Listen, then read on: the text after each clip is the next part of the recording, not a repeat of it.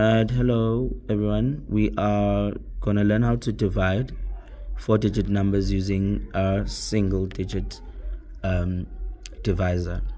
So our dividend is 3,456 and our divisor is 3. So now when we start, we need to start with our first step of dividing.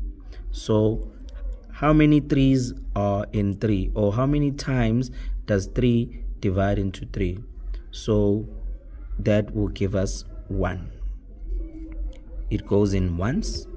After we've divided, we need to move on to multiplication. We are multiplying this 3 and this 1. So we're gonna say 3 multiplied by 1, and we're gonna put it underneath this first row of thousands, and that's gonna give us 3.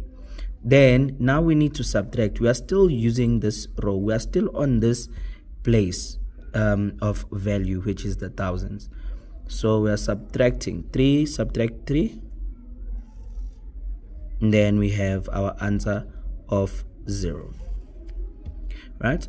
Then now we need to go to our next step within the steps, and this step is called bring down. So what are we bringing down? We are bringing down the next extra value, or the next door neighbor, and we are bringing it down so that it can join on this lane here.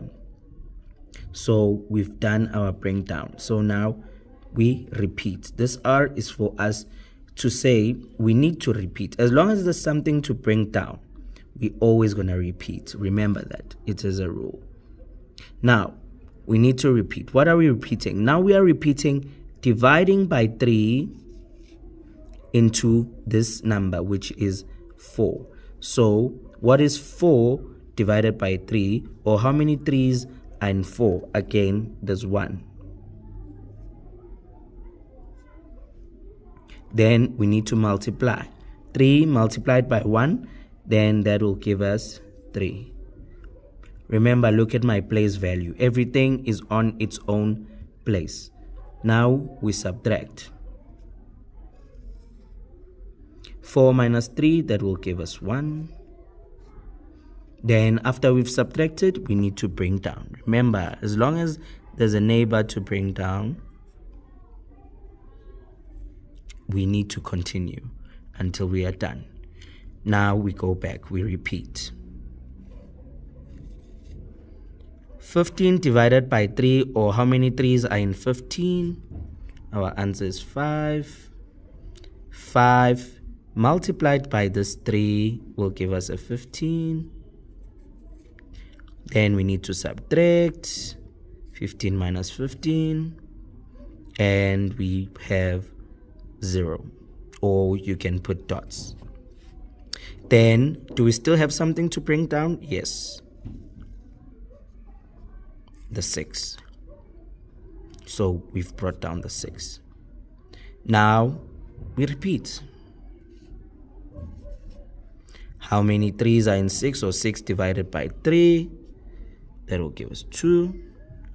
Then 3 multiplied by 2, it will give us 6. 6 minus 6, then that will give us 0. Then we check, is there anything left to bring down? No. So that is our long division. So we have 4 steps of division, 1, 2, 3, 4. 4 steps of multiplication, 1, 2, 3, 4, and 4 steps of subtraction, 1, 2, 3, 4, and then 1, 2, 3 steps of bringing down, 1, 2, 3. So that means our quotient is correct.